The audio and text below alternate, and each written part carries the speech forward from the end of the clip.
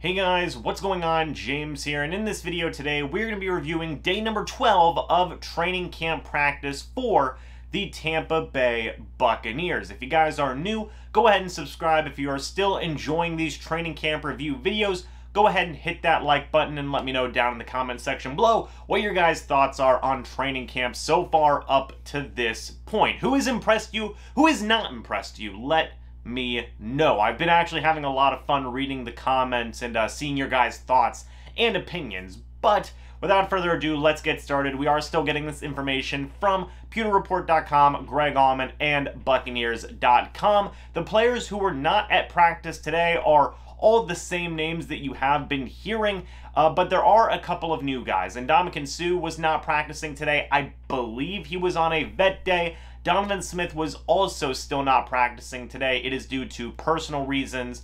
Those have not been expanded upon. Robert Hainsey is still out, which was kind of an interesting thing to see, as is Cam Gill, Cyril Grayson, and Quentin Bell. But with that out of the way, let's start getting into some of these training camp notes. I did forget to mention this yesterday, and that is my bad. It literally came up right after I finished uploading the training camp review yesterday, but Shaq Barrett did say after practice that Joe Tryon reminds him a lot of a young Bradley Chubb. And you guys probably all know Bradley Chubb over in Denver. He is a very good young pass rusher, a former Pro Bowler. And for Shaq Barrett, of course, he's played with Bradley Chubb back in Denver. For him to be comparing Joe Tryon already at this point to Bradley Chubb, that's a great comparison. You love to see that. You love to see Joe Tryon just continue to get more praise from both basically mentors of his in Jason Pierre-Paul and Shaq Barrett, and Bruce Arians giving him praise as well. Like,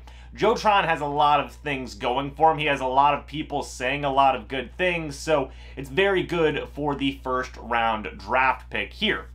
But getting into some of the other notes for today's practice, things were pretty physical today.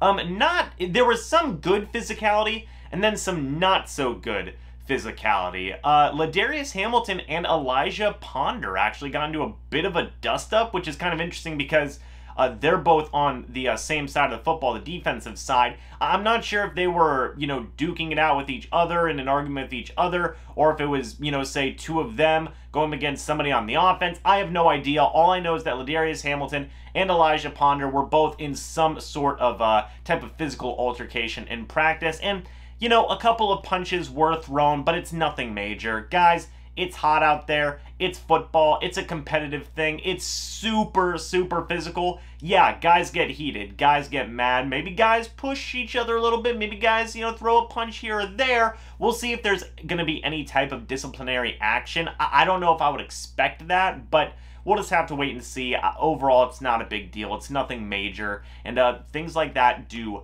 happen. But Nate Brooks actually had a pass breakup on Chris Godwin today, and Herb Miller had a pass breakup on Scotty Miller. Now, Nate Brooks we've actually mentioned a couple of times here in these videos. That's nothing new, but Herb Miller finally kind of putting his name on paper, getting his name in the conversation for that fifth cornerback job. It's a nice thing to see. I know going in to this training camp battle, a lot of people had already pegged Herb Miller as the guy who would probably end up winning that fifth cornerback job, but I feel like he's lost a lot of ground. I feel like that some guys have been making plays in other situations, whereas Herb Miller's name hasn't popped up a ton. He hasn't been making, a ton of plays. He hasn't done anything super, super bad, but he hasn't done anything super, super good either. He's somewhere in the meh middle. So it was nice to see Herb Miller making some plays there. Let's see if he can grow with that little bit of momentum that he has given himself.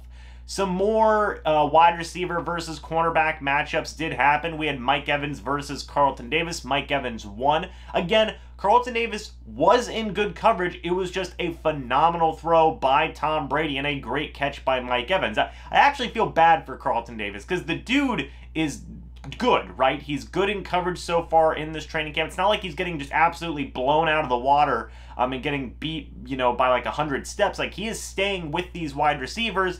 It's just Tom Brady being Tom Brady and these great wide receivers being these great wide receivers.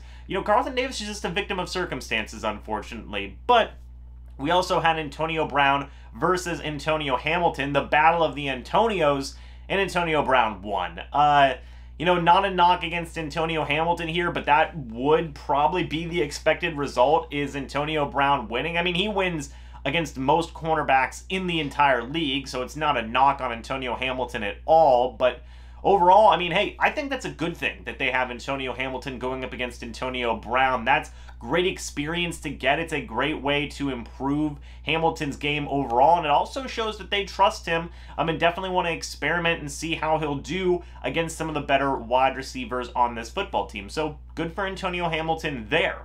Continuing on the defensive side of the football, Anthony Nelson and Joe Tryon both combined for some good pass rush today on Blaine Gabbert, which did force a bad throw. Again, two young pass rushers that we've been talking about so much in these videos. They both have loads of potential. Obviously, Joe Tryon being the most recent first-round draft pick and Anthony Nelson being a fourth-round draft pick.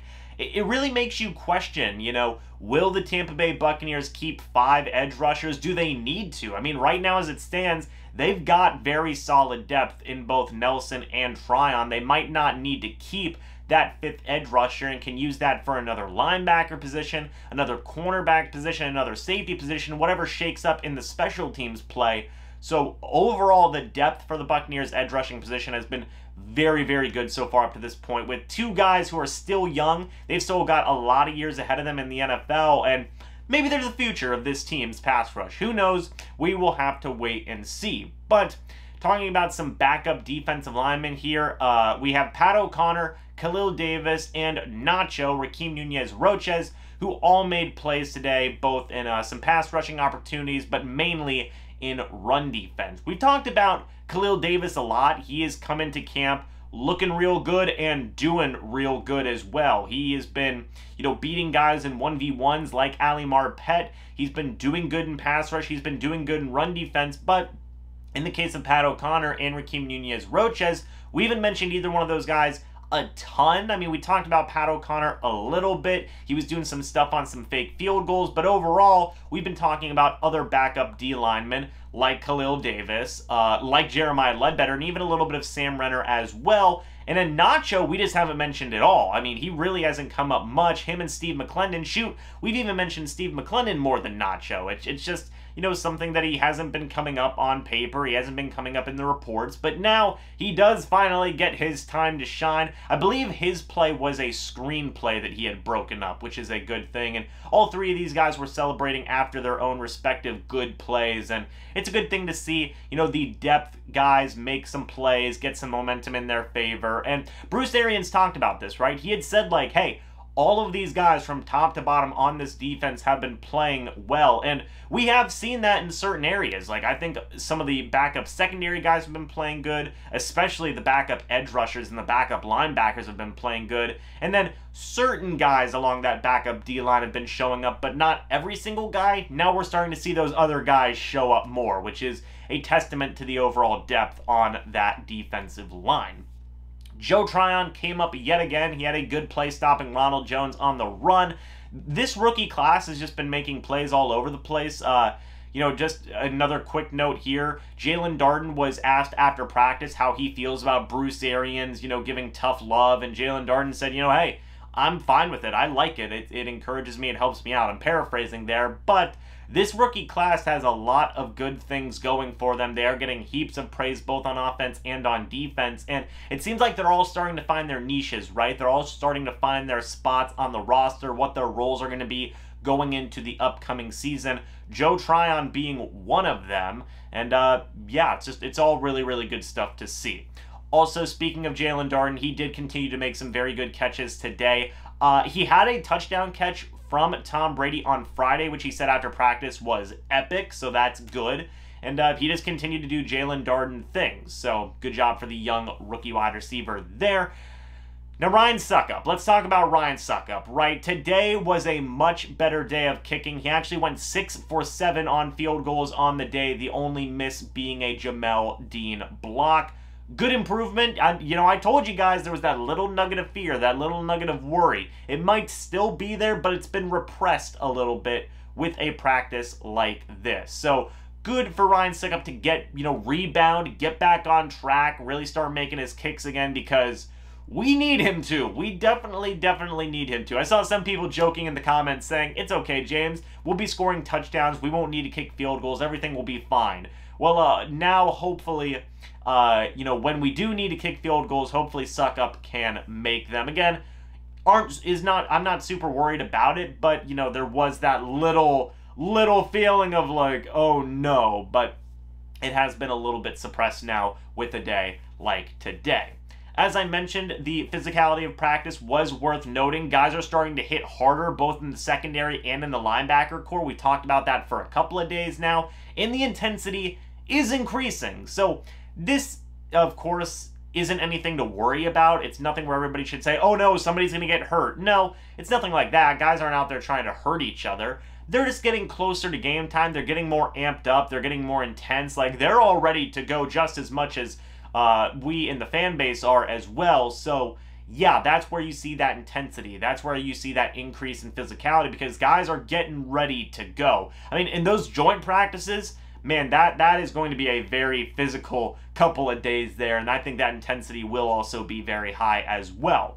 And then finally, guys, one more thing to note here. Giovani Bernard and Leonard Fournette and Ronald Jones as well, all three of them, they all had a good day running the ball. Ronald Jones had a flip into the end zone on the goal line for a touchdown. Giovani Bernard had a very good run eluding a tackle from Devin White, and then Leonard Fournette had a good long run as well. I do want to say Leonard Fournette did get stopped at the goal line, unfortunately, but overall, all three of the running backs did a very good job today. We'll see where that battle continues to grow. I mean, I really don't know who has the... I mean, honestly, if you want to say who has the edge overall, you'd probably say Giovani Bernard, but in terms of Ronald Jones versus Leonard Fournette, probably still Ronald Jones at this point. But honestly, guys, during this point in time right now, Giovani Bernard might just have the whole 3-down back thing. Who knows what the coaching staff is thinking? It's going to be very interesting to see how those starting running back snaps shake up, because I feel like Giovani Bernard is making the case more and more every day to just say, hey, why don't we just give this guy all 3 downs worth of snaps? So who knows how it'll shake out. Let's wait and see. But anyway, guys, what do you think about all of the training camp notes that I talked about today? Let me know down in the comments section below. Thank you guys so much for watching this video. I hope you all enjoyed, and I will see you all in the next video or the next live stream. But until then, and as always, guys, goodbye for now, and go Bucs.